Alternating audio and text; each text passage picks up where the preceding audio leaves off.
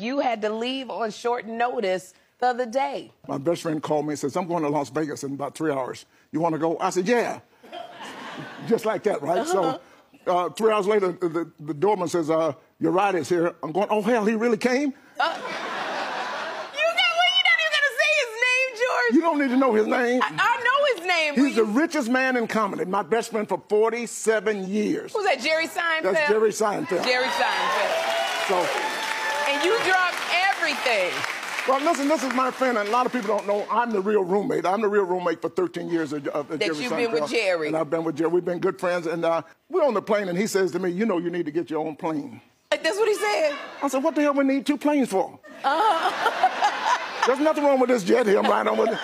So guess what? He called me this morning, and I'll be in Vegas. We're going to Los Angeles tonight. I'm going to do the same thing. And, he's flying you out on his private plane again? He ain't flying me. I'm just getting on the plane. He ain't flying. He don't tell me.